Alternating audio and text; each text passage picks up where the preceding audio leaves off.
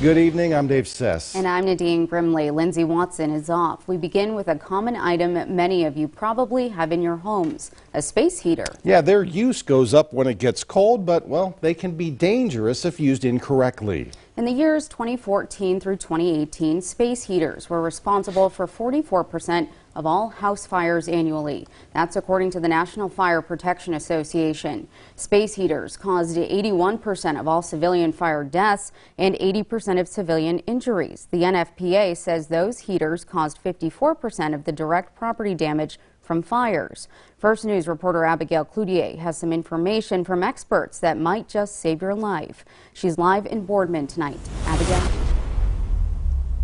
Good evening, Nadine and Dave. Now, earlier this week, a woman in Youngstown was killed in a fire in her home. Investigators say that space heaters were being used at the time of the fire.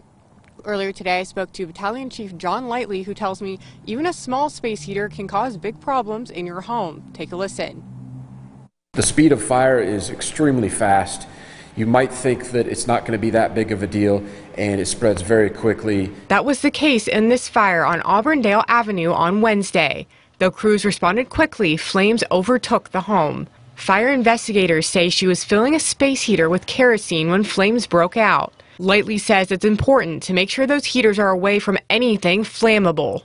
It's slowly going to start heating up the bed clothing, the clothes on the floor, the carpet itself, and that can slowly start to smolder. He also says often people plug electric heaters into extension cords that can't handle the power, and reminds you to use heaters specifically made for indoor use, especially if they're oil or kerosene. Those produce carbon monoxide fumes, odorless, colorless, tasteless, and those will incapacitate you very quickly. You'll basically pass out and never wake up.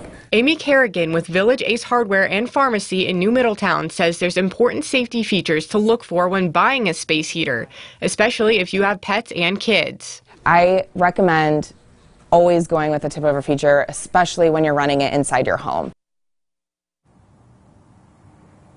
Lightly tells me if you're struggling to afford heating your home, do not resort to using a space heater constantly.